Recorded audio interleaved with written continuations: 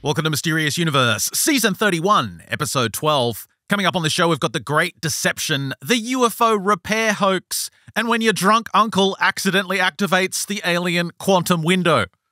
I'm your host, Benjamin Grundy. Joining me is Aaron Wright. Why is it always drunks? It's always someone who's drunk or high on drugs. They wander into a portal somewhere. They wake up in another reality. The kicker to the story is he isn't actually a drunk. He just pretends to be a drunk. Oh. Fantastic, epic, take your meds story coming up in Plus. See, this is your new category of stories. Take your meds category. Let me show you the cover. Quantum, why isn't my finger There it is. Quantum Windows and Dimensions. A Christian woman's journey of faith and ET contact. It's by Rebecca Renfro, who had a very successful theatre career. And it's one of those usual stories where, you know, something happened later in life, which I'll reveal coming up. That, you mean like a Contact episode? Yeah, that triggered a bunch of memories. But one of the things she realized is that there was this uncle in the family. She just calls him Uncle H. And he was kind of the black sheep in the family. He was slightly taller than everyone else, had a weird walk about him, is very eccentric, and he never settled down and got married, never had kids. So he was kind of like a bit of a roamer, and he would just stay at each family member's home for a few months and then move on to the next one, right? But everyone loved him. He was really good with the kids and a really friendly guy. And she said wherever he went, though, he had this brown paper bag. And the whole family said, well, Uncle H is a bit of a drunk. Right? That's where he keeps his liquor. And she said, well, I saw what was in the paper bag. When Uncle H came to see Rebecca, and this is when she's like 10 years old, he would reach into the bag and he didn't pull out a flask of liquor. She said he pulled out this strange curved metallic instrument, like in a curved piece of metal, she said. And on the end of it was some kind of weird contraption.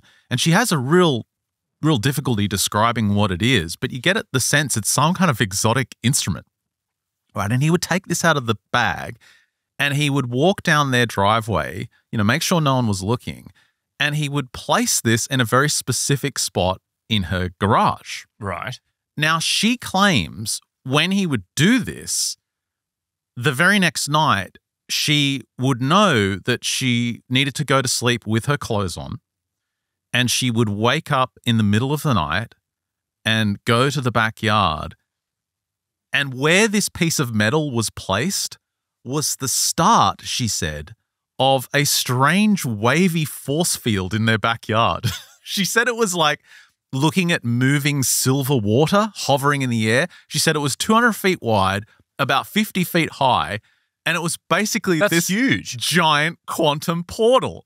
Now, she says she would, you know, step through it like the movie Stargate, and immediately she's in some kind of hangar bay and there's UFOs landing. There's American military personnel getting around. There's greys going around everywhere. And it's the start of this, like, what the hell is this story, dude, Ben? I was going through this book just going, this cannot get more bizarre. I was thinking the only way this can get more bizarre is if I turn the page and she's talking about the Loch Ness Monster and Bigfoot. I shit you not. 10 pages later, I turn the page and there's a Bigfoot sketch and a freaking Loch Ness Monster sketch. Okay. All right. I'm in. I'm looking forward to it. I'll get through this regular part of the show as fast as possible because I really want to get that. No, we won't do that. I want to jump into this. It's really crazy. It's really fun. Doesn't have any sense of coherence or any story with a purpose or meaning. But I have got just shotgun loaded of insane stories coming up in Plus. Okay, so you're going to be shooting us with hot chaff. Yeah. Okay. Yeah. All right. Well, what have you got? Well, I'm going to go into a little bit of hot chaff myself, but this actually comes about because I've recently been thinking about the UFO phenomenon. And what I've been doing for some of our research is I've been diving into these really old magazines. And I've been and they're your thing. They're really, some of them are really, really difficult to get through, and I just almost talk about being incoherent. Like they literally are incoherent. They jump all over the place.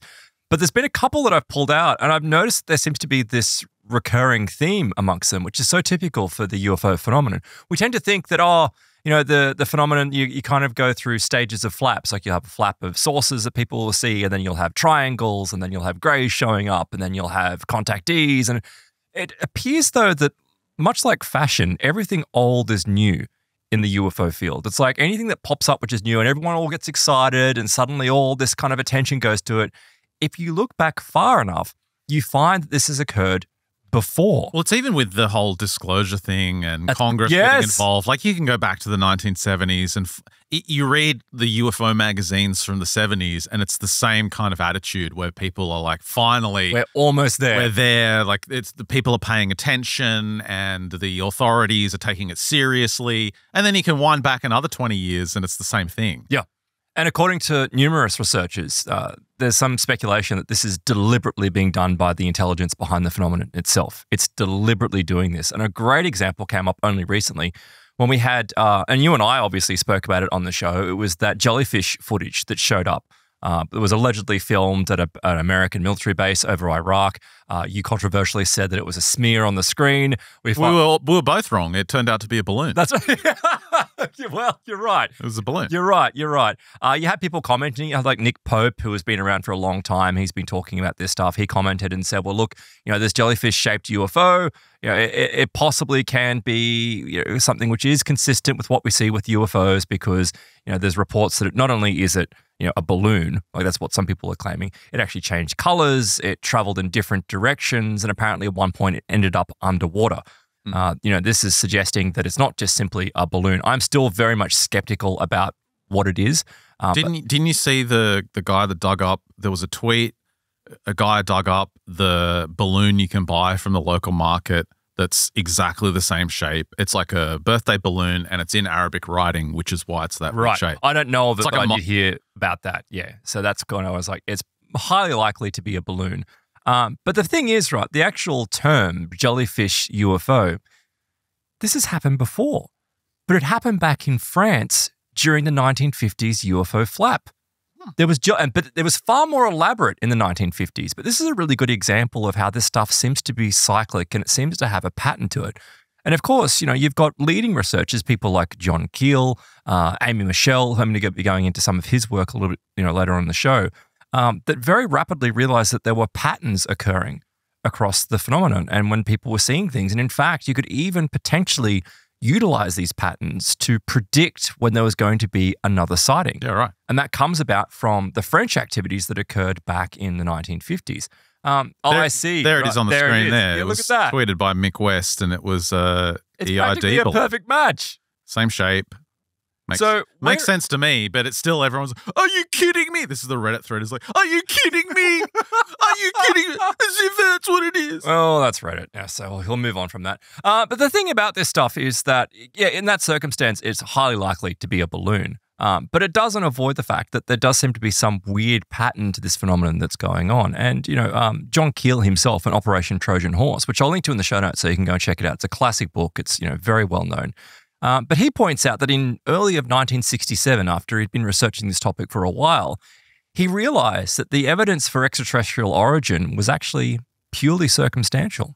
It doesn't seem to be ETs at all. There seems to be something else that's going on. He says, I'm hesitant to, describe what it is, but it seems to be perhaps a far more complex situation that's occurring.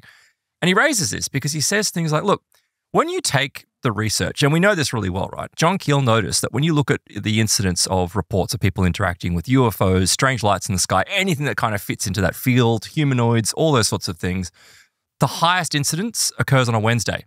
For whatever reason, the activity seems to take place on a Wednesday. That's their day off. They're working all the other days. No, but why? Like what? So they're doing like keeping the fabric of the universe functioning. They're working underground in their factories on the other days. Well, you know who else? Lauren Coleman then looked into this as well. And he's like, well, maybe there's something to this. And of course, Lauren Coleman focused more on monsters, but he looked at reports of Bigfoot creatures and cryptozoological types of creatures.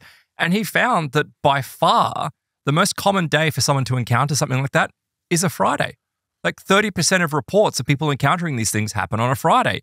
Then on Mondays, like 20% of reports on Mondays. Why are they Fridays and Mondays? Why is it just before weekends? Is it just simply because weekends people are going away, so they might take the Friday off or the Monday off before they're about to, go into the wilderness, and then that's where they'll see something because they're going into the domain?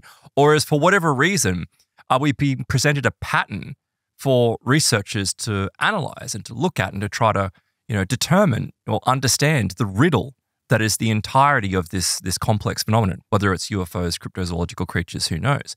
So Amy Michel, back in the 1950s, looked at these cases that were occurring across France.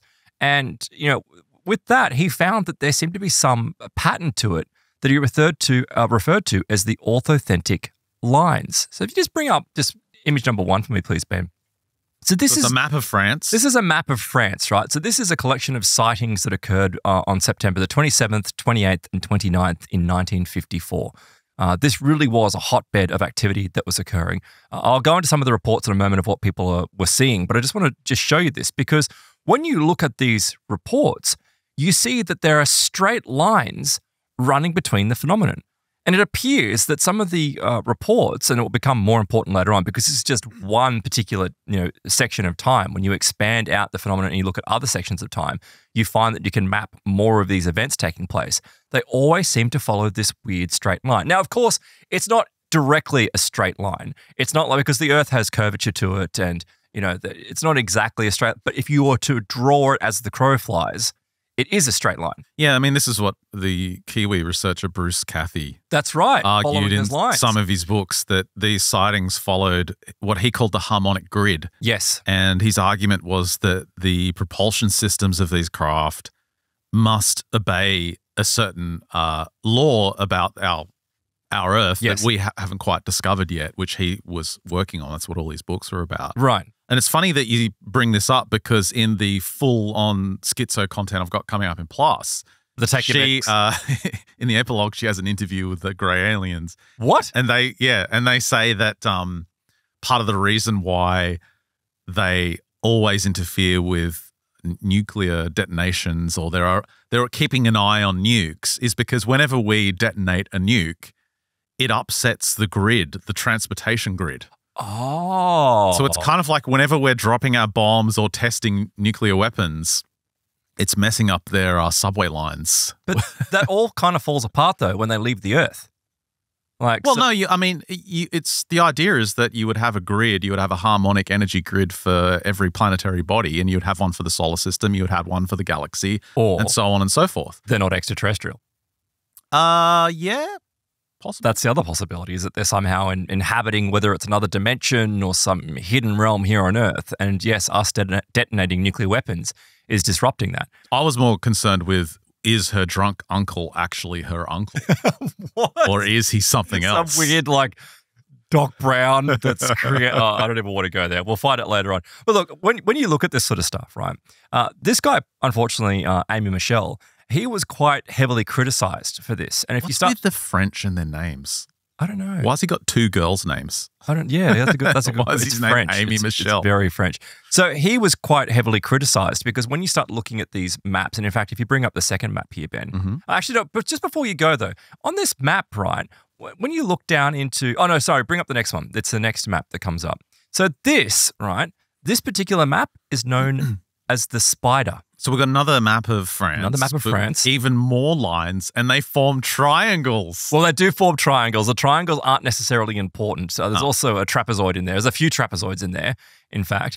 But what this is about, this was a collection of 67 reports that were correlated and were, mapped to see where they all fall, right? So these lines that cross over each other, fascinatingly enough, they fall onto 2 points. There's one that's vitally important, but they all connect to an airfield about 150 miles southeast of Paris, right? It's like, why? Why is it connecting with an airfield? Of course, people could jump to the conclusion going, well, if it's an airfield, obviously these are human craft that people are, and this is the reason why they're following these lines is because they're all coming back to that particular location. That might be their base of operations. Makes sense, yeah.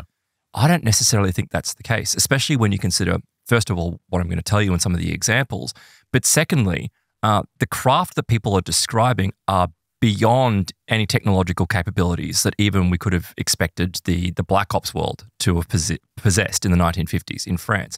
But the other thing is, the city that this lines up with is Ponce. Ponce in France, for whatever reason, seems to be the nexus point of this activity. And of course, what's Ponce associated with? It's associated with a huge amount of strange paranormal activity, UFO activity, poltergeist occurrences, like very strange reports. Now, Michelle didn't really focus on that in too great a detail. He didn't go into that. The poor guy, unfortunately, though, has been slammed in the following years by, I guess, before Reddit existed, but the equivalent of online whingers, claiming that, well, by the 1960s, his theories fell apart. Mm-hmm. But they don't, right? And the reason why they don't necessarily fall apart is because utilizing this system that he built, he actually was able to potentially predict where the next sighting would happen. But guess what they noticed? They were able to tell the difference between what appeared to be genuine phenomenon and what appeared to be hoaxes. And the activity... Oh, by mapping it out. By mapping it out. Wow. So the stuff that was a hoax, or more likely to be a hoax, didn't align along these maps. Now, of course, people started to understand and hear these stories, so then some people tried to put it along these lines, but it was very difficult. The reality is that most of the allegedly true activity that was taking place always happened along these lines. And it always seemed to line up across these strange, I guess grids is a term that you could utilize. But why? Do they correspond with ley lines in any way? No, see, none of that's raised. Like, you've got like Paul Devereaux with earth lights and all that kind of stuff. None of that comes up in his research. He's very much a matter of fact kind of guy of going, look, I've looked at these reports. I can draw straight lines between them. And people have gone, oh, well, these are corridors. No, they're not corridors. So with a corridor, you have a flight corridor, right? So you've got planes that are traveling through. That corridor might be 5 miles wide. So it might be, you've got one plane here, one plane there, and there's 5 miles between them, and they're flying along this corridor. These aren't corridors. These are almost completely direct lines that you will find one craft come over, and then another craft will come over, and then another. So very little fluctuation. Very little fluctuation. And what is even more fascinating about this is that when you start looking at these reports, and even though you've got a larger time frame, even though much of his research was focusing on 1954 through to 1957, if you start looking at reports from 1954 and then you look at the later years of the flap that was occurring, you have it that you'll have this one line, and the one line will have a saucer fly over it. Like it'll just be a standard kind of saucer that we know today. Then you'll have some weird flaming orb fly over the top of it 2 years later. Then 3 years later, you'll have some other craft, like a triangle, fly over it. They're different craft, but they follow the exact same line. Why? Like, is it going back to what you were describing before? I mean, you go back to Bruce Cathy, and it's like the craft need those corridors to operate, or those paths to operate. They cannot fly, or they cannot maneuver very well beyond them. Yeah, I think personally this fits this greater theme of the phenomenon, the intelligence of the phenomenon, attempting to interact with us. Because something that John Keel said is that, it was Michelle that said it, and I wrote this down. He said that the contact is being deliberately avoided. However, it's important to note that contact is very real, but remains invisible. Almost like it's this occult knowledge. It's hidden knowledge for certain people to unlock. And it feels like that's what the whole entirety of this phenomenon is that people have to look. We're not going to be given the answers. We have to start pulling those answers, or pulling the details out and finding, well, what's the conclusion? And that's what you've done for us on the show today. To a point. So John Keel in Operation Trojan Horse mentioned something that he says, look, I started to feel that there was something odd going on. And I call these things negative factors, because these negative factors seem to be undermining the experiences that people are having when they're experiencing UFOs. So this is really important.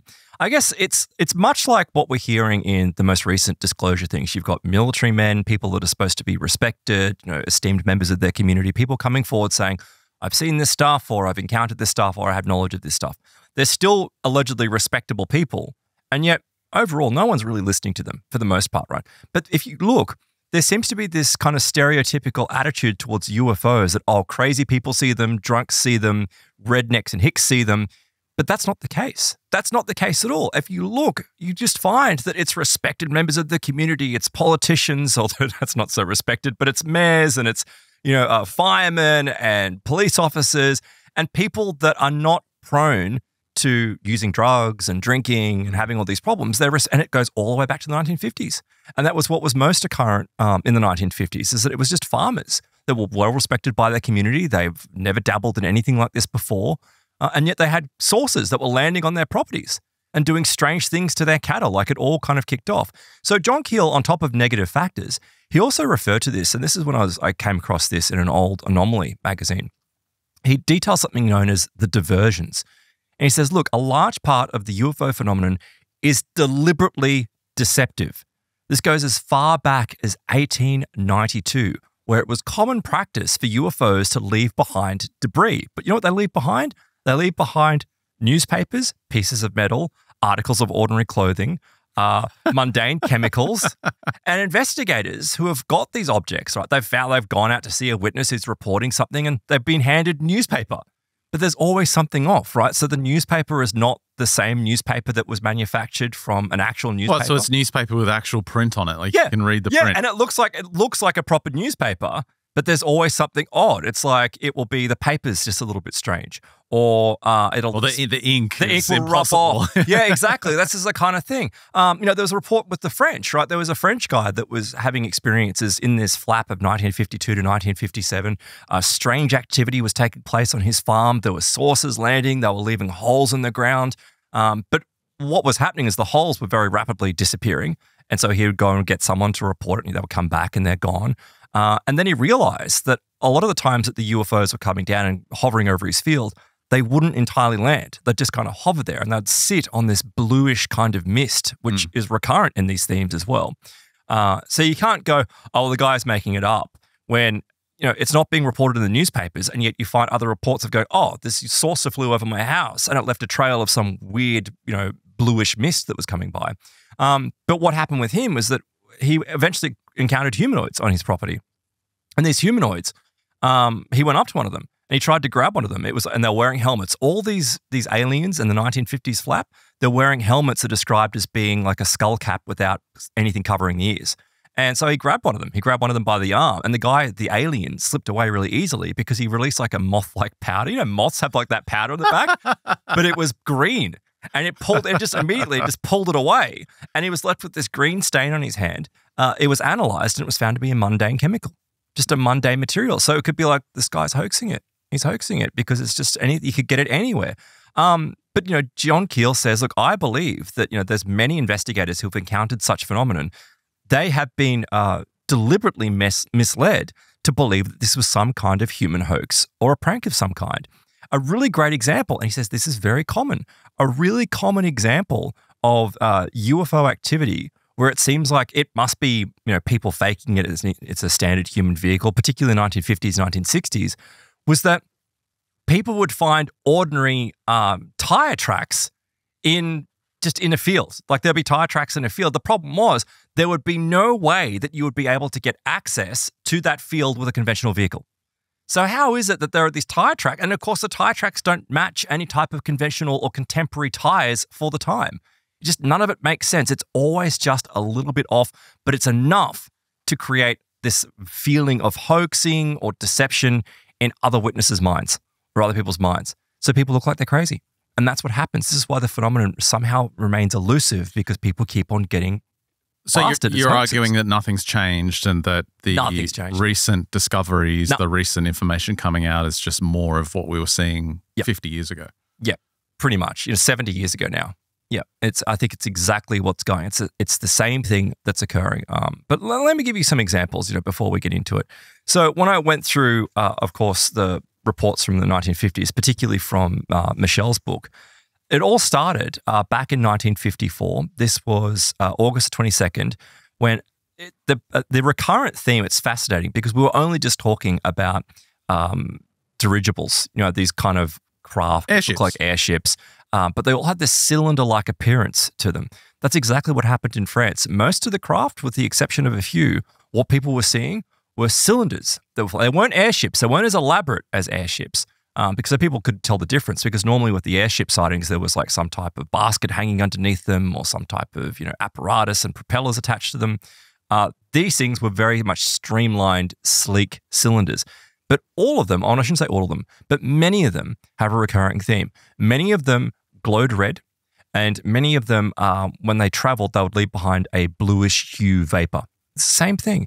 So yeah, of course, you do have local newspapers that might be reporting on this, and people may be reading it, but there were just so many people at the time that were seeing this stuff and were reporting it to the authorities.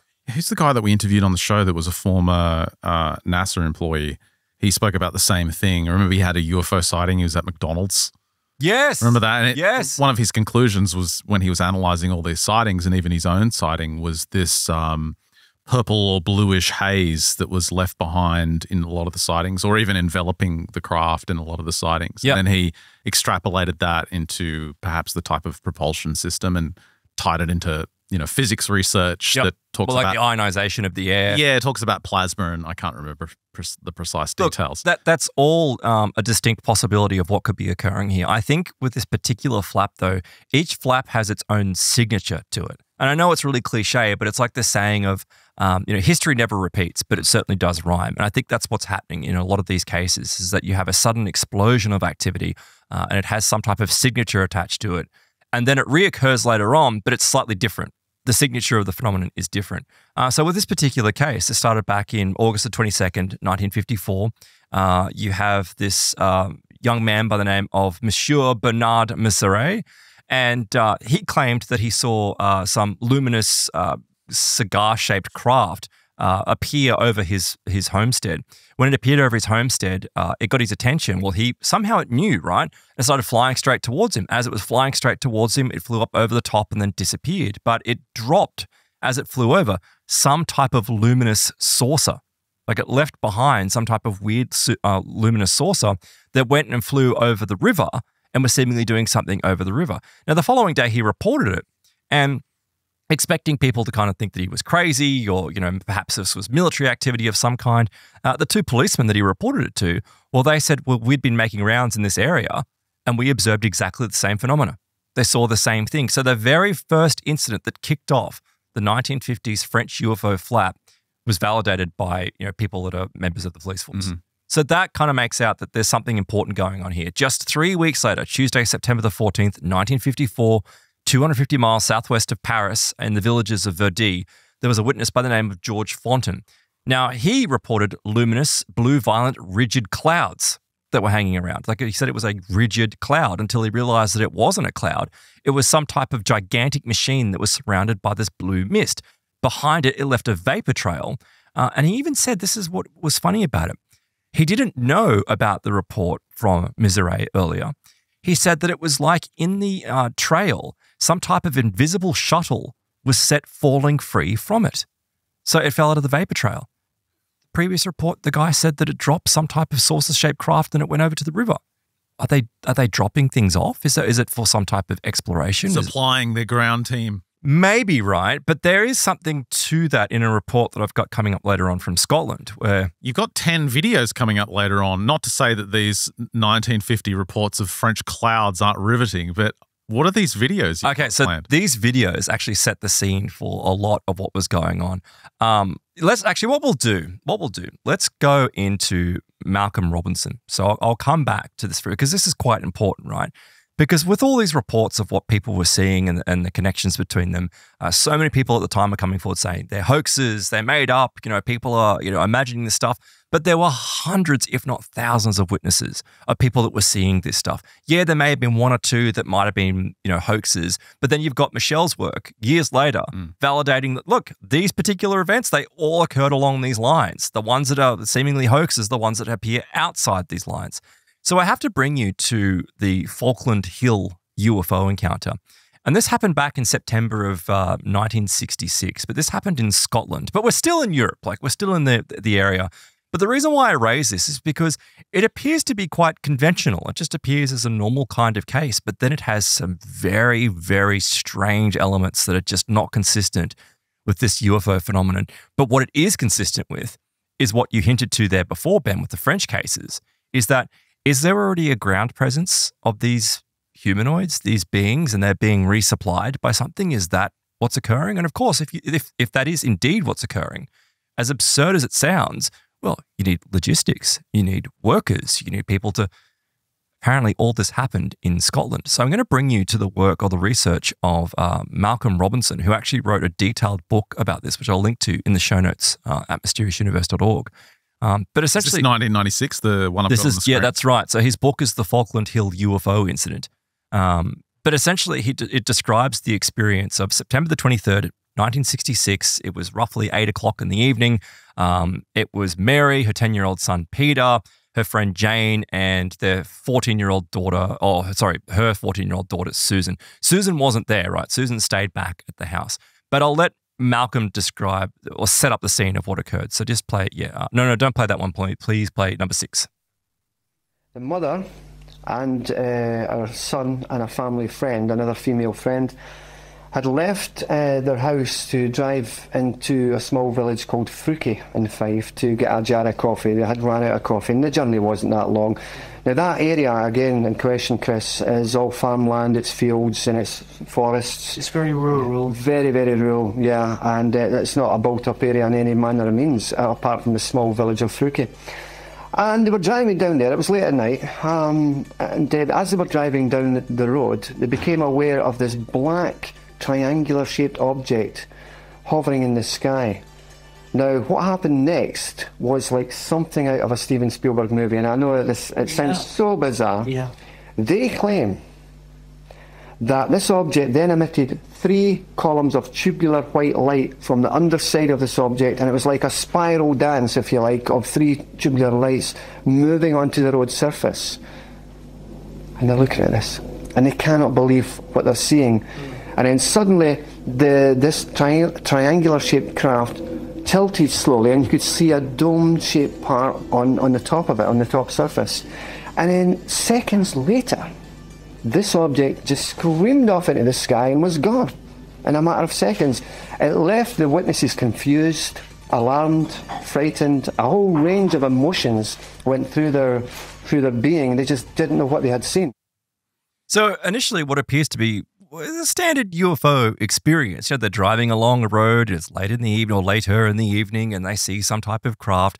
There's nothing that terrifying about it, except for like... Yeah, that was pretty stock standard. I like it where he's like, now this might sound crazy, but there was some lights that came out of it. Well, the beams are a little bit different. And in the book, actually, he specifies exactly what it was like. It was more like these beams were in a field next to them, and that's what got their attention, and then they moved over. And we have, heard reports of strange light activity that comes from this stuff. In fact, John Keel looked into this with the flashes. Do you recall the stories of the phantom photographers? So people were reporting that they were... these weird men in black would show up, snap a photo, and then disappear. But it'd be like a Flavor Flav equivalent of a camera, like this massive round flash, and it'd be always out of date. It was intimidating. It wasn't really that they were trying to be stealthy and snap a quick photo. It was to intimidate. It was here I am to photograph you. Well, you know what this crosses over into? This actually starts crossing over into... what is happening to the occupants of the vehicle or the witnesses, because this crosses into, and this is identified in Michelle's work, was that there's flashes often associated with UFO activity, almost like the flashes are doing something to the minds of the people that are witnessing it. And now I don't know if this is paralyzing them. I don't know if this is putting them into an altered state. I start thinking about what was that device that Anthony Peake was describing with the weird device. The Lucia light device. The Lucia light device, yeah. Puts you in an altered state of consciousness. Puts you in an altered state of consciousness. And this is something, again, talking about recurring themes. It seems like back in the 1950s, this was happening to people. It was happening now in the 1996. It's happened more recently. People describe these flashes. Is it simply that it's some effect of the craft? Or is there something to it? Is there some mechanism behind that flash which is deliberately designed to incapacitate people? So going back to what was occurring here, so they drive to this little local village and they pick up, a pot of coffee or whatever they need, and they start driving back. But when they start driving back home, they've got the attention of the craft. What happened was this object raced from a vantage point in the sky, screamed over their car, and the young son who was in the car actually felt it was going to crash into the car, and he became very alarmed. He started to cry, and it didn't. It just screamed over the car and went away. So they went to the house and they said to the young daughter, there was a teenage daughter there who belonged to the other woman who was in the car. As I said, there was 2 women in the car and a young son. Yeah. They came back and they said to the daughter who was in the house, "You'll never guess what we just saw. What was that? A UFO?" And this daughter refused to believe them. So the daughter says, "Okay, let me come back out with you, and if that object is still in the sky, then I'll see it myself." So she came into the car, and on the way back, in between where the sighting was, they saw a range of trees, just down, slightly off the road, down farmers' fields, a grouped range of trees, and coming up from these trees were columns of light. It was like a Second World War searchlight, the searchlights that used to illuminate the German bombers. Yeah. red, green, blue lights, tubular lights coming up from this forest. It's the ground team. Well, I'm wondering, but you actually kind of onto something there. It's like, because this is different colored lights. Previously, you had the craft with lights coming down. Now you've got lights coming up. What the hell is occurring here? So they watched this, but because the son was so, I think it was Paul, was so freaked out, there was something, but Paul was exposed to flashes of some kind. So whether, because he says there in the audio that, oh, it was because, he thought it was going to crash into them. That was part of it, but it was also because these flashes, something seemingly had altered his feeling about what's going on. And we hear this commonly with people that have these experiences, that for whatever reason, it's like this natural instinct kicks in when you know that there's danger near, that there's something that's not good going on here. So they drive home. When they drive home, they get back to this little hut, this little farmhouse, and Susan's there. And of course, I don't know how old she is, but I believe she's a teenage girl. And they start describing their experiences to her. And they start saying what they had seen. And she does, and as he points out, she doesn't believe them. Like, there's just no belief.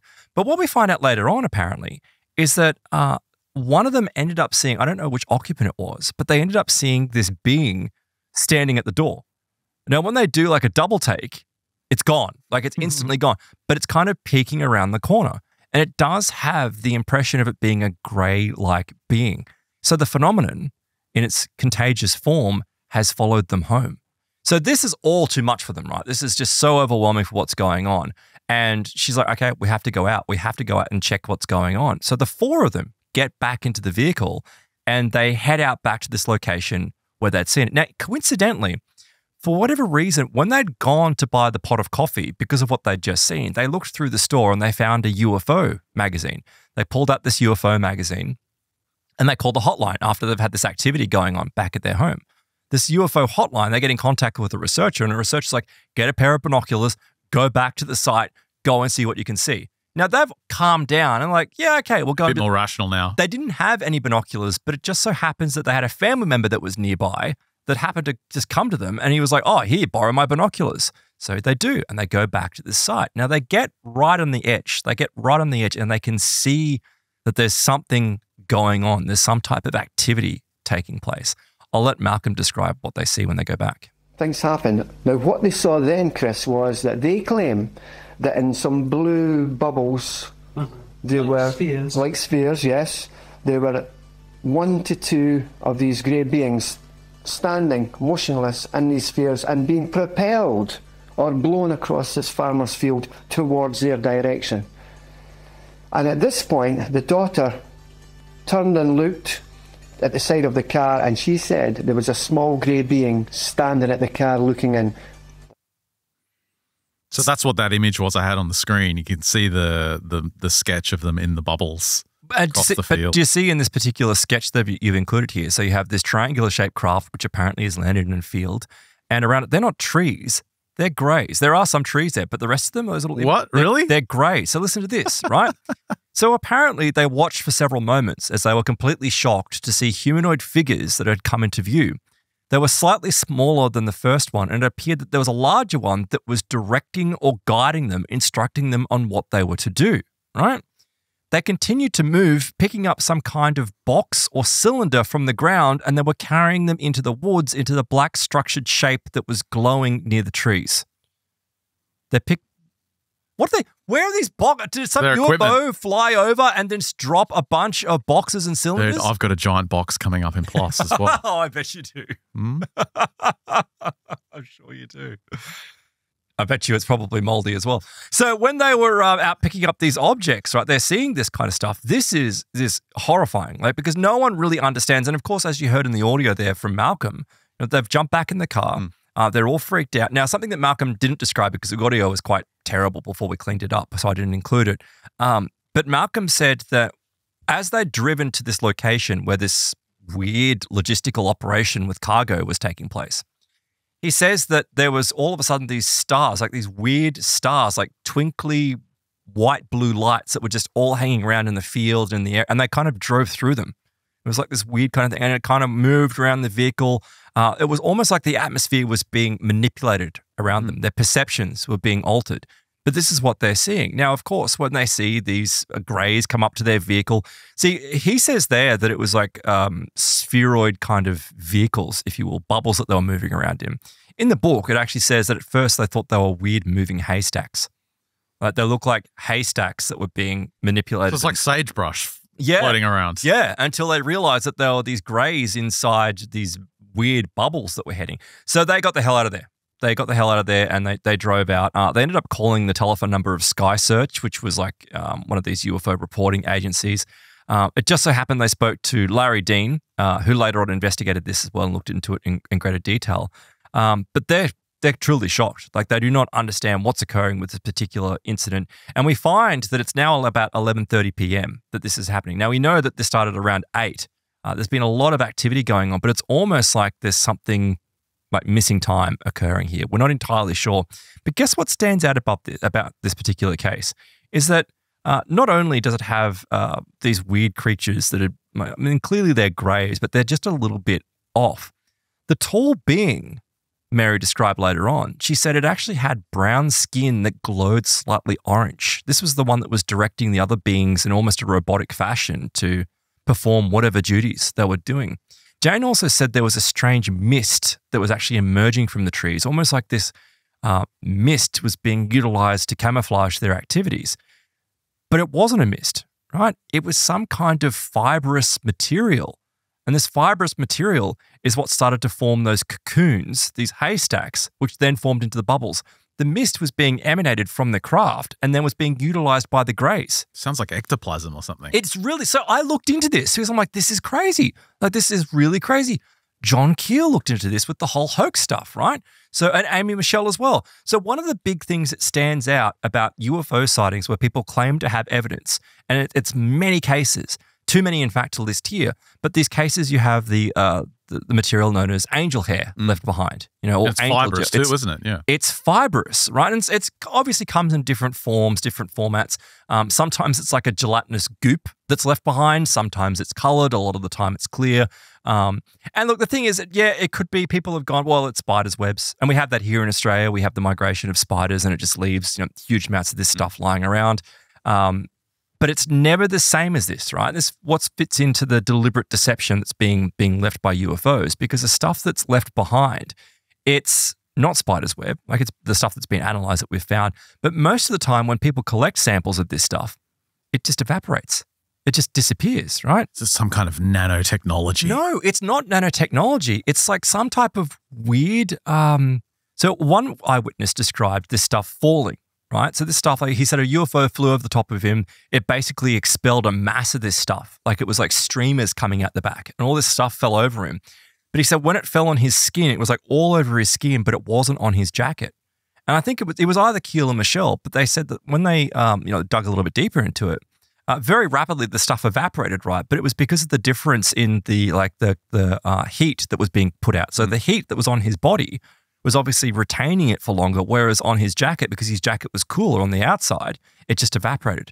And as soon as it got colder, this stuff evaporated and disappeared, and leaving them with no proof, nothing left behind whatsoever. Yet in the sighting that's described, it's forming into these haystacks. Balls These that balls. they're being transported in. Yeah, it's really, really strange. And this is what's happening in the reports of France in the 1950s. This fibrous material was being left behind, but no one kept any samples.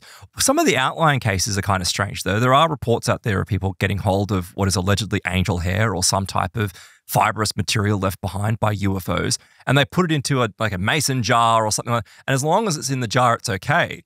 But then they take it to like a UFO reporting organization, or they go to take it to local authorities. They even keep it in the jar until they get it to a lab. And this has been witnessed. The moment it's open, it's like, it's gone. It was in there. People could see it, like it was clear, it was transparent, and yet the moment that it hits air, it just evaporates. It's part of this, I think, this deception that John Keel was onto, that it's deliberately done to deceive people. And John Keel, further emphasizes this. He's like, look, people are given rocks and told that they're special, important rocks, and then when they have the rocks analyzed, they find that it's just a piece of regular rock that you can get from anywhere. You've got the Lonnie Zamora case of the craft that landed outside Sirocco in New Mexico. That happened on the 24th of April in 1964. It left behind a metal-like material that was analyzed. It was proven to be silicon, like a standard kind of substance. Right. He says, look, silicon substances have been found frequently at sites, but sometimes it's mixed with just a slight other amount of chemicals. So whether or not it's aluminium or It's just always a little bit off. He says, look, there were witnesses in Texas and in Maryland who claimed that they saw shiny discs explode in the air in June of 1965. Pieces were recovered from it. It was analyzed at the Goddard Space Flight Center. It was ordinary ferrochromium. You can get it from anywhere. So why are people seeing this? Then there was a report from Chiba in Japan, 1956, where people said that a circular craft flew over. This was witnessed by hundreds, if not thousands of people. They all saw this. They said this craft flew over. It flew over their city. It ejected a flood of shreds that appeared to be like chaff that were all over the ground. Witnesses picked them up and very rapidly they disappeared. Although John Keel says, look, I have collected some of these samples from eyewitnesses that have, especially in the cases from 1967. He says these strips are identical, almost identical, to chaff that is dispensed by high-flying Air Force planes to jam radar. Yet they don't appear to be Air Force standard issue. Like they're just a little bit off. So he's suggesting it might be the same purpose. Yeah, exactly. But this is the thing, right? He says, look, the UFO chaff is often found under trees and on porches in places where they could not possibly have fallen from the sky directly. So what happened with this Falkland case? Because you've got a couple more videos. Oh, so with going back to the Falkland case, right? So this is where it becomes even odder. Because it has all these elements in it that seem to be just a standard case, like the UFO phenomenon follows them home. They start seeing creatures in their homes, that kind of stuff.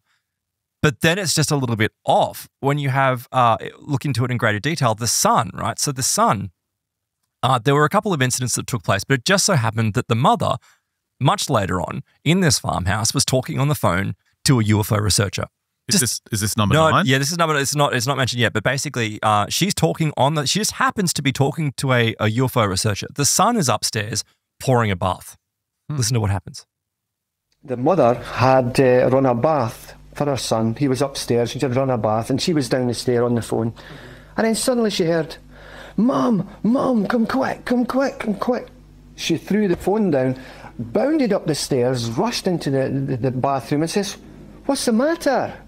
And our son was uncontrollably crying, sobbing, and he said he saw a small grey being standing next to the bath. He had just appeared next to the bath. Now the difference, Chris, with this case is this being had a jagged row of teeth. Now, as a researcher yourself, I'm sure you're well aware of these grey creatures. They generally don't have that. No, they don't. They usually have very, very unmoving, very narrow slits. That's correct. And this is why this was bizarre. And I began to think maybe this can't be true until a colleague of mine in Scotland gave me some press clippings from Mexico and also Puerto Rico, in which greys have been seen. And these accounts had the jagged teeth. Now, I don't suppose this young son's reading newspapers from Puerto Rico together. Excellent point. Demonic. Do you see? Well, I'm not even going down the path of demons. Do you see the deception here, though? He, as a seasoned researcher, goes, "Oh, maybe it's not real." And it was only coincidentally that he received reports from other researchers saying that they had reports of people encountering greys with weird, sharpened teeth. That he's like, maybe it is real. It's like the phenomenon deliberately inserts elements. It shows itself to people. In this case, it shows itself to the son. Because what I found out in this case as well, which is not included in the audio here, is that the son previously as well, once again, when there was a witness, he was apparently the mother had some friend come over, and then he had a friend, she had a son who was there as well. They're looking out the window. There is this odd white, pasty white man, like a weird shaped grey. I mean, greys are already weird shaped, but even weirder shaped grey, just like hovering outside the window, not even paying attention to them, but just hovering around, showing itself to them. And of course, it has these weird jagged teeth. And when they scream out, the thing just disappears right before them. So this stuff is just odd. And it's part of this wider deception that's going on. The last thing I'll include from here as well is that Malcolm Robinson points out that, look, this farmhouse, after this, it just had just a huge amount of strange activity taking place. It doesn't make sense. That farmhouse where this couple lived had seen a lot of UFO activity. On one occasion, the mother was looking out. It's like a valley. She was looking out the top bedroom window, just looking at the rolling fields. And then suddenly, she heard a droning noise, looked up, and it was like a massive thing, like something out of Close Encounters of the Third Kind. a big object just slowly came across the top of a roof, and she looked up and she could see boxes and pipes and appendages. It was like an Airfix model, if you remember, when we were younger, because you know, all the components. And the underside just slowly, with one blinking red light, and flew away off. It's like it's presenting itself to them, but it's adding these weird elements. It wasn't just a standard craft that was flying So it's over. not like this image It's not like that I that had image. on No. the screen where it's just a black triangle. No, it's like he's some- describing pipes and the weird. steampunk UFO flying. But what is this similar to? This is similar to going all the way back to the dirigible, the airships of what's going on. It's like, I think that the great researchers were onto something here, that this is done deliberately as a deception to grab people's attention. Did you get into what happened to Susan? No. There's an image here of her with these bruises on her shoulder. She's been grabbed by something. Yeah, I think so. Let me just look at my notes here. I think that they recalled later on that there was some type of incident of missing time that happened in the craft. Oh, sorry, while they were in the car. But the exact details, I wasn't entirely sure. I think it was the younger daughter, from what I recall, said that she had heard these beings communicating by making odd noises, like they were making kind of weird, high-pitched whining kind of noises. But she was absolutely considerate. Like, she was sure that there was some grey that was looking in the window, but it was grinning at her. So these things, like, the greys don't grin. They normally don't grin. They don't have these big smiles about them. Yeah, that's pretty odd. That's and- way outside the pattern. Yeah, and you're right. It's got it here. Susan did discover a strange mark on her shoulder. But this is odd. It was as if blood had been sucked through her skin. There was no incision or needle puncture mark or anything like that. It was just Vampire there. Greys confirmed. Well, Jane Load them also... up into the cannon, shoot them into the sun. That's a really good idea. Jane also... Well, just get UFOs and push them out of the Atlantic. Yep. You know, that's and fine. the Alien Hate League with the right funding. Yep. But We'll we be could able do to that. build this giant cannon. That's actually a really good idea. So Jane also discovered marks on her body as well that weren't there before. But this then ties into, you know, are they having genuine experiences, or is it because one of them said that they had seen something that she went looking for it? But she did. She said she found a mark on her right butt, on her right breast, and also under the rib, and a strange mark on her shoulder as well. So there is something weird that is going on in these reports. But what it is, it's deliberately remaining elusive. And so, Well, I mean, you get the same kind of reports in possession cases, demonic attacks. yes, Again, the crossovers are pretty evident. well, it's When you got pretty these astounding. demonic-looking beings showing up. And it's almost like it needs to, and I think this is what is more likely of what's going on. It's revealing itself. It's giving us pieces of the puzzle. It never gives us the full picture. Like we're trying to put it together when we've got, you know, 2 pieces of a 10,000 piece jigsaw puzzle and we don't even know what it is. Like that's just how difficult this thing is. But I think there's also another possibility that whatever this stuff is, it needs us to sustain itself. So it deliberately does interact with us. It causes us to talk about it. It causes us to have, you know, fear, whatever else. But it's just enough to keep itself hidden, but going along. You know, and John Keel points out, look, you know, there's been reports throughout history of where people have completely dismissed it and said that the person is crazy. A great example is that we know that old case of I think it was the Simonston report of where a farmer, he claims that some UFO, you know, landed in his field and the window opened and a couple of alien humanoid kind of looking beings stepped out like, we need water for our craft. So he gave them water, and in response, they gave him pancakes. Pancakes, yeah. Right? But when he ate the And they're pancakes, blah, blah, blah. yeah, it was like cardboard. It Yeah. was just like, he's like, they took it. So these cardboard pancakes were taken away and were analyzed, right? And it was found like this is just standard buckwheat. Like there was just nothing spectacular. Yeah, they just weren't very good chefs. And so this guy was just like ridiculed. It was like he's made it up. Like he actually went to this effort of cooking some, you know, but it was odd. It wasn't like a standard pancake either. It's like, if you're going to claim that you're given pancakes, first of all, it's kind of a silly thing to hoax. Like it's strange. And secondly, why wouldn't you just use a standard pancake? Like the thing about that case is what Keel points out, despite the fact that people are like, this guy's insane, he's made it up, it's a hoax. It just so happened that weeks later, another witness who had reported it, I think they were a police officer, had recorded it at the time, came forward to show that they had seen something hovering over that area as well. So there'd been, and this is what was occurring in the French cases. In so many of the French cases. Did he get crappy pancakes as well? No, he just saw a craft, right? But in so many of these French cases, it's like people see these craft, they behave in odd fashion, they get weird encounters. A really great example is where I think in October of 1954, this UFO landed in some guy's field, and no one was going to believe him. Like it was just strange. He went out there, it spooked his cows, and it was all kind of weird. But it left behind this, what was known as the impossible hole, right? And people were like, what's the impossible hole? It almost sounds filthy. I've got an impossible hole. I'm sure you do. Coming up in the Plus extension. I know you've given me some insight into some of the stories you're going to be covering, yes. But the reason why it was called the impossible hole is like, after people are always making it up. It's a hoax. But they went and inspected this hole. There was this extremely deep 4-yard wide hole that was on his property. But what happened was it actually went down in this perfect circle, and then it was actually bigger on the inside, like it splayed out. What?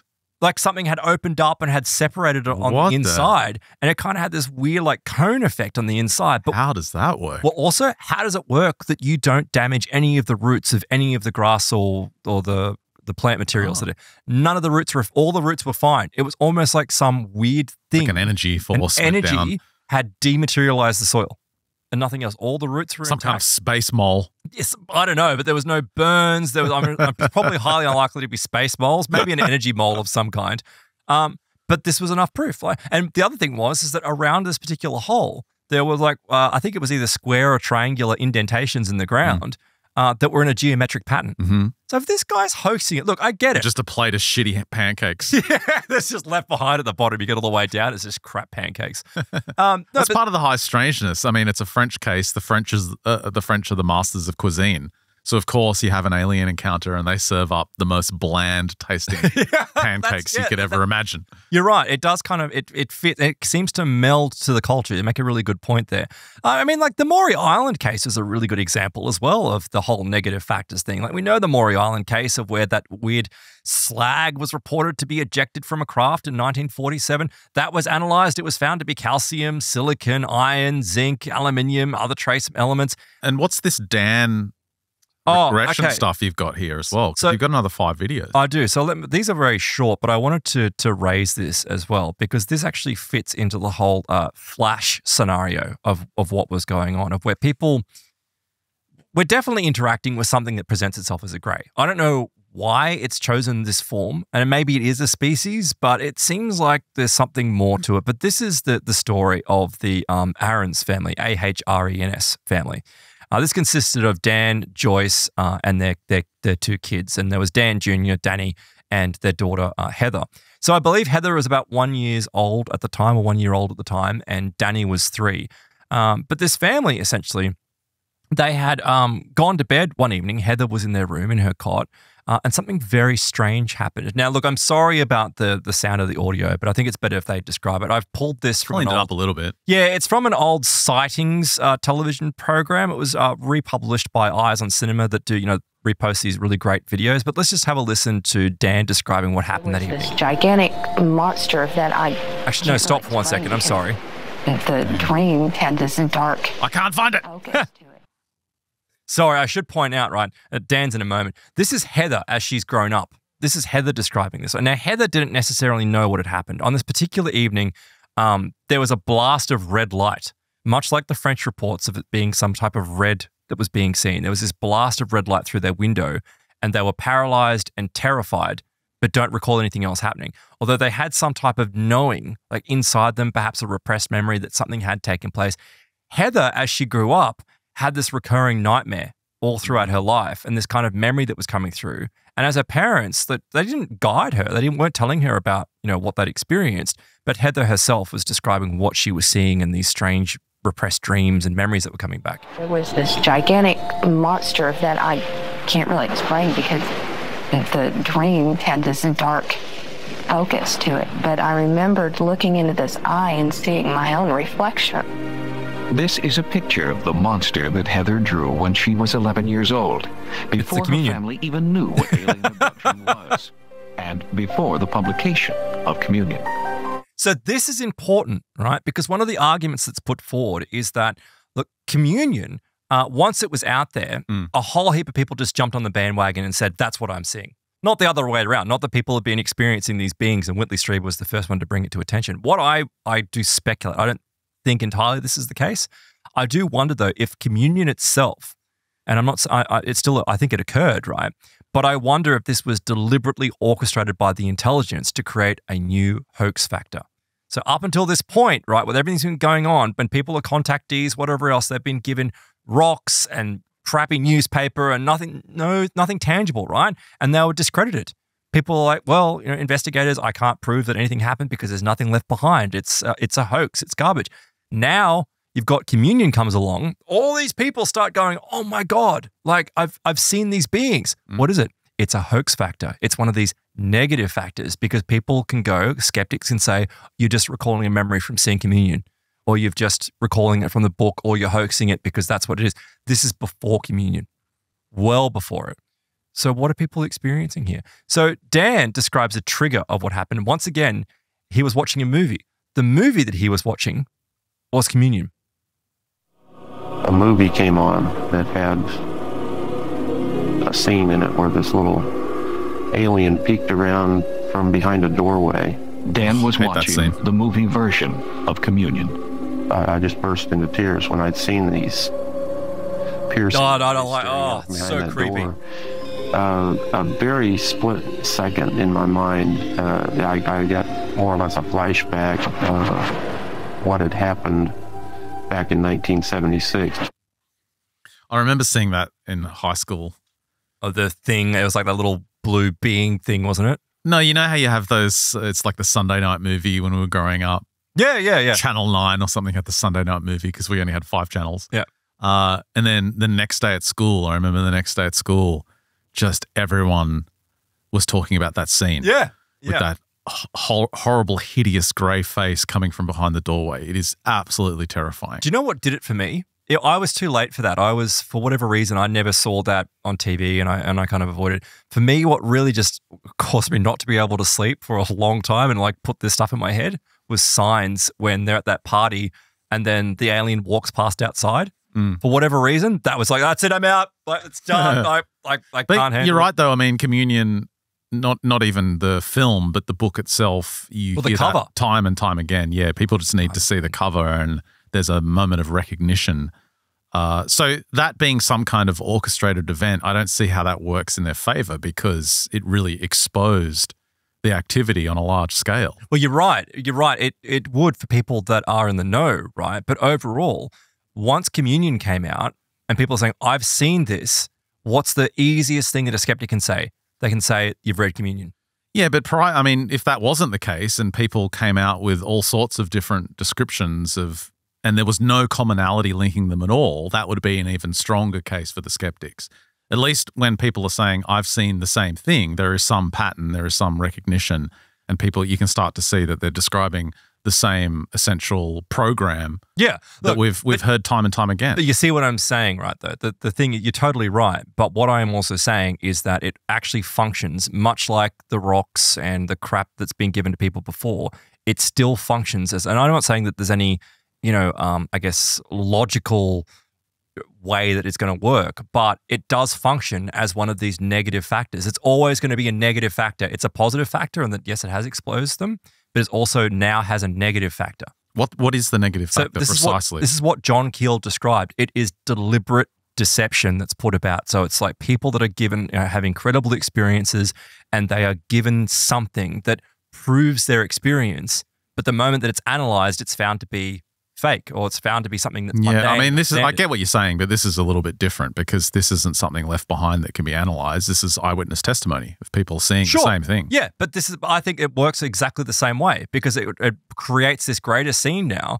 And it's true. Like if you go out and you talk to someone who's not interested in these topics and you mention that you've seen a grey, a lot of people will be like, oh, that's from that Communion thing. Yeah, or it's become even more than that. I mean, it's just a pop culture icon. And look what's happened. Exactly. So now, you're totally right. It has now permeated all throughout pop culture. So rather than before, and especially like in these French cases, it's a really good example of these French cases, right? These people don't have the internet. Yes, they have radio. They don't have television. These things aren't being reported that widely. Yes, they have newspapers, but newspapers are being very careful in what they're reporting. You have people that are not connected to each other reporting the same stuff. Right, so that I think is like this verification that something really is going on, something strange is occurring.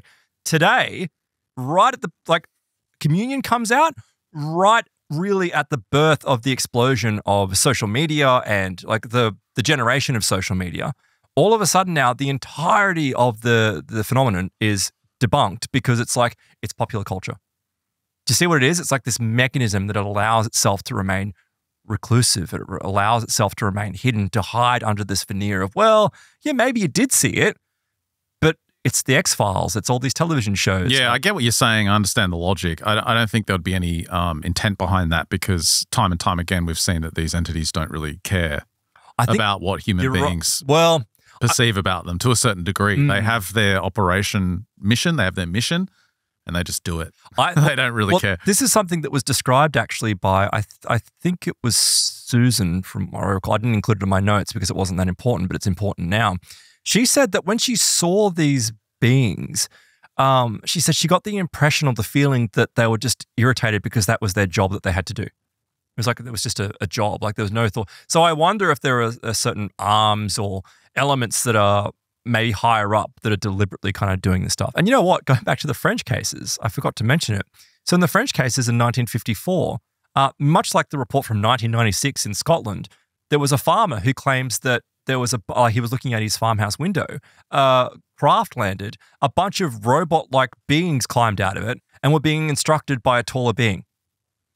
It's this recurring theme. Yeah. Like, I mean, this is the 1950s that this guy's reporting this. There's nothing in pop culture that he's seen to experience. So what happened to Dan? I presume he got horrifically raped by these entities, Dan, which is pretty much the pattern. It's number 3 is because he goes off, I think he gets a regression with John Carpenter. Take a good look. So hypnotic audio. It's metal. It looks like a... It's metal. It looks like a little spade.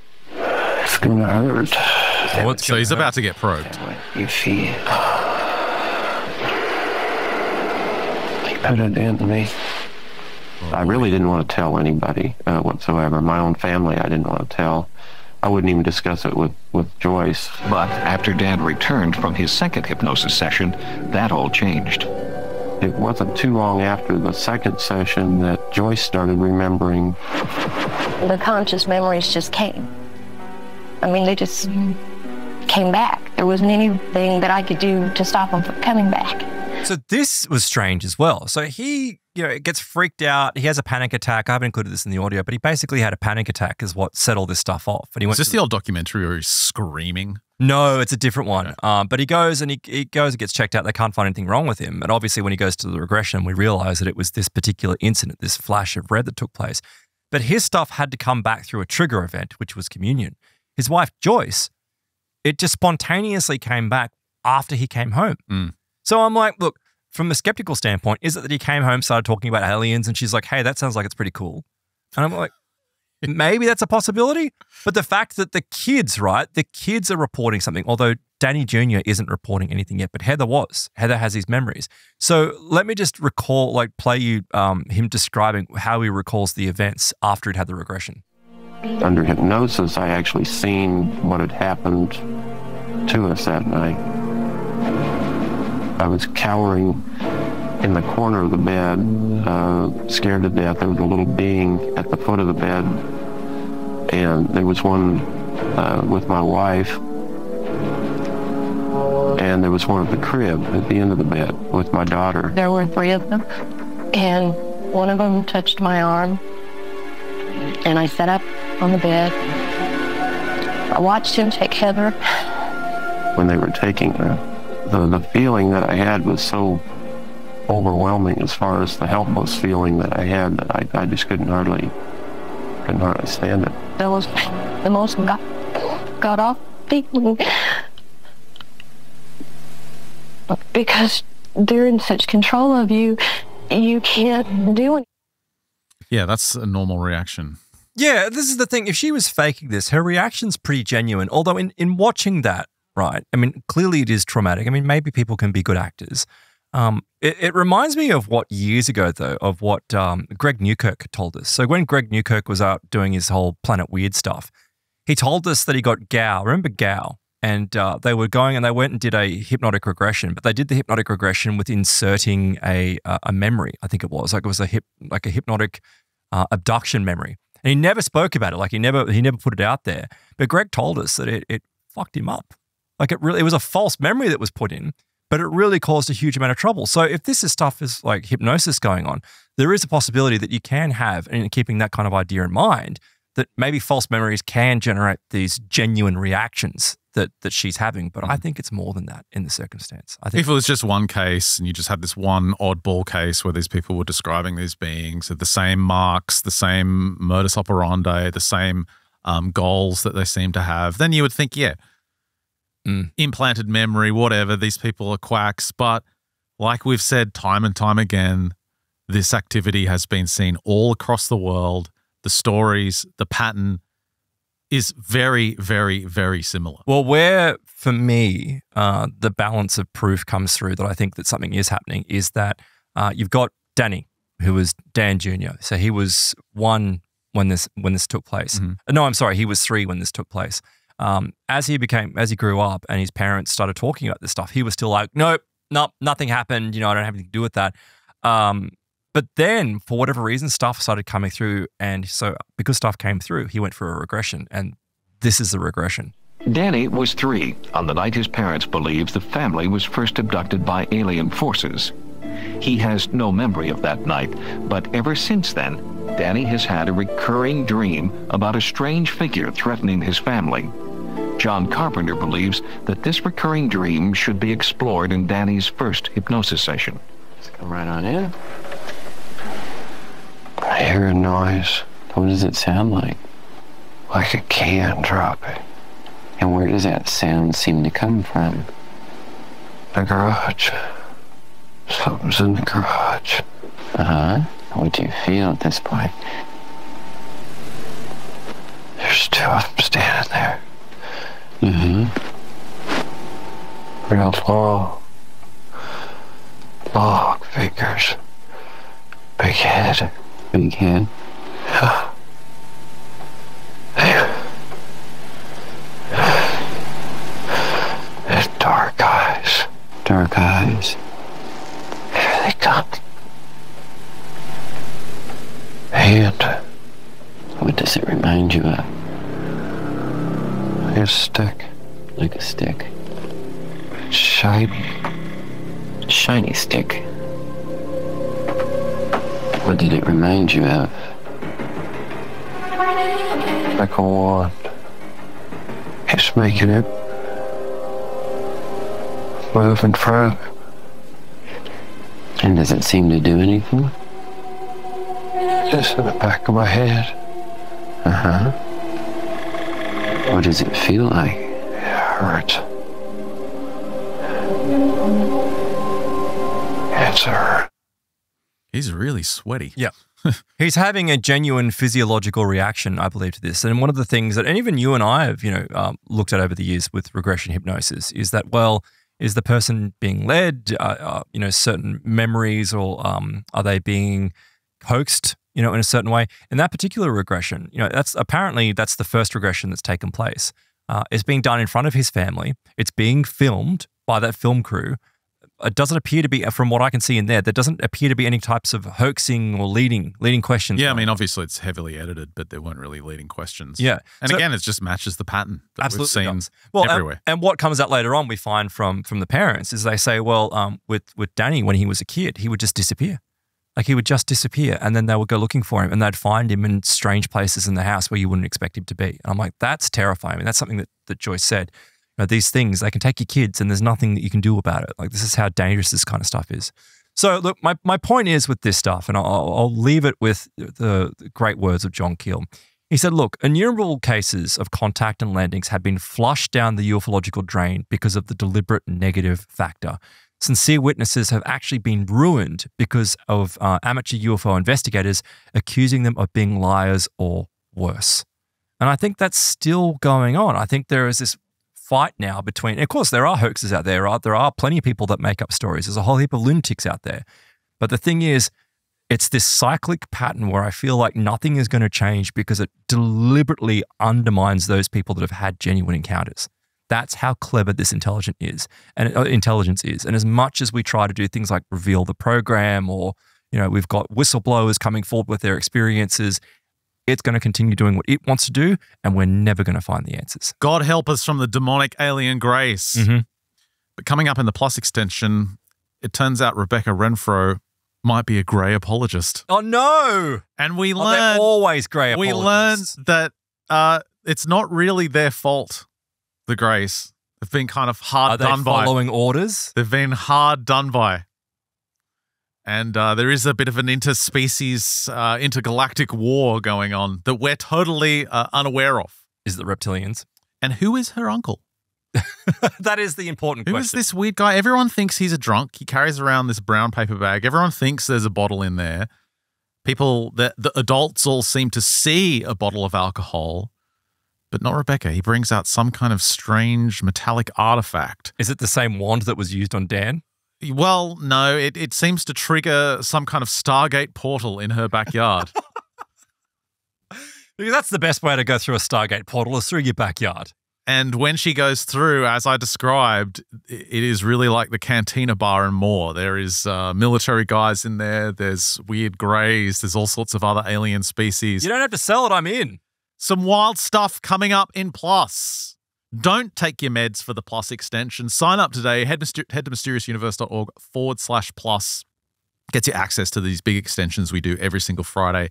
And of course, if you sign up, you get exclusive access to our shows that come out every single Tuesday as well. You're getting more than double the content when you sign up for Plus. Plus members also get a higher quality audio version of the show, a totally ad-free version of the show as well. And if you sign up for MU Max, you get access to our entire back catalogue going back decades now. mysteriousuniverse.org/plus has all the details. Sign up today. Help support your favorite show. That's a wrap for this free edition of MU. If you're on Plus, do not miss the craziness coming up after the break for everyone else. Thanks for listening, and we'll catch you next week.